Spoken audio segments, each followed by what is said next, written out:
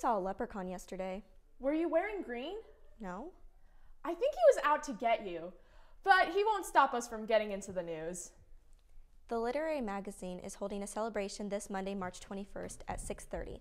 If you are interested, come down to Nickel Plate Arts. The Millers are bringing back dodgeball this March. It is $20 to form a team of 5, and to watch is $2. All proceeds will go to Riley Children's Hospital. If you would like to participate or just watch, contact Miss Muller in room 2248 or Miss Soderlin in room 2203. Let's see what Netflix will be charging us for this time in Trending Today. Our beloved Netflix will soon be launching a test which makes primary account holders pay an additional fee for users outside of their household. According to the Netflix terms of service, a customer's account may not be shared with individuals beyond your household. After turning a blind eye for so long, the company is finally going to be nudging freeloaders into paying for their own accounts. Now, let's bring it back to meetings. The Black Student Union is hosting a Pajama Jam party Saturday, April 16th from 6:30 to 9 p.m. Tickets will be $10. For more information, email Ms. Purifoy or Mrs. Mendez. The Noblesville Students for Life Club will be holding a meeting during AL on Wednesday, March 23rd. The meeting will be in the Junior Senior Cafe. Remember to pick up a pass from Mrs. Ellis prior to the meeting in room 1244. All right, let's toss it over to sports.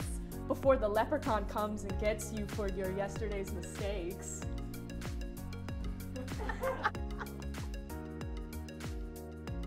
Good morning, NHS, and welcome back to Fine Arts Friday. We'd like to congratulate our orchestra for having a fine performance this past Wednesday, and if you want to go support them even more, they're having their ISMA preview next Tuesday. Another congratulations to the NHS Color Guard, who got second at their state prelims competition.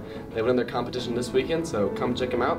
Also, the Noblesville Indoor Percussion Ensemble has their state prelim competition this weekend, so check them out as well. And if you want to go support all of your winter groups, you can go to their winter showcase at Noblesville East Middle School next week on Wednesday. Now, let's pass it on to our guest artist, Gabby Brolsma.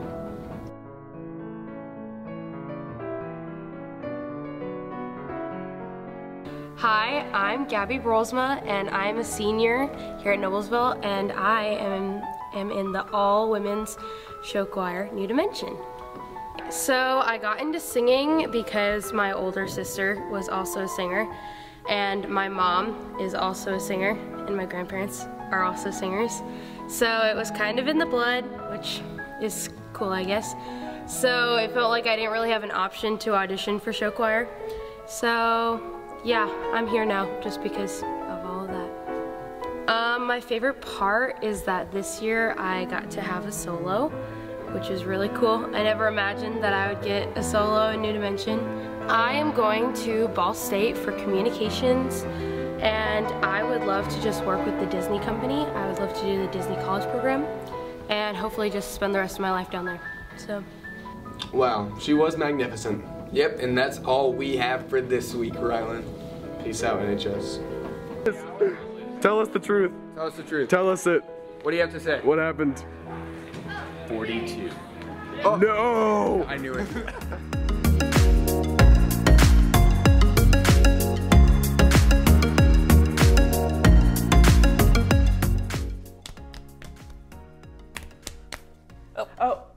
I think I'm gonna have a perfect bracket this year, Nolan.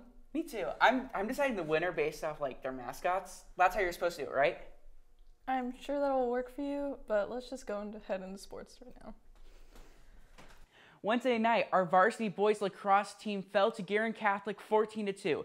The JV boys was a close 4-5 game. You can catch them Saturday the 19th against St. Joseph in South Bend. Tuesday night, our girls lacrosse team won their first game against Heritage Christian, 15-13. You can catch them on Saturday the 19th at Beaver versus Penn. The girls track team won the Hoosier Crossroads Conference last Friday at DePaul with an overall score of 102.